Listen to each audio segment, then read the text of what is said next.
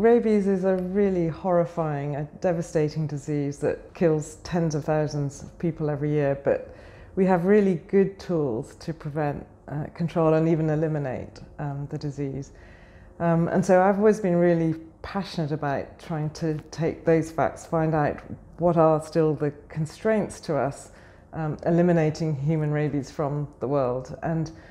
finding the evidence that we need to support elimination programs. We've been able to show that it's entirely feasible, it's cost effective to eliminate rabies in dogs, and by doing that to actually eliminate the vast majority of human deaths worldwide. We've shown in some pilot studies the practical feasibility, but where we are now is at a point where we really need to work out how to scale up, how to ensure that national plans are implemented and that there's effective regional coordination, which is really important to achieve the large-scale elimination that we're looking for.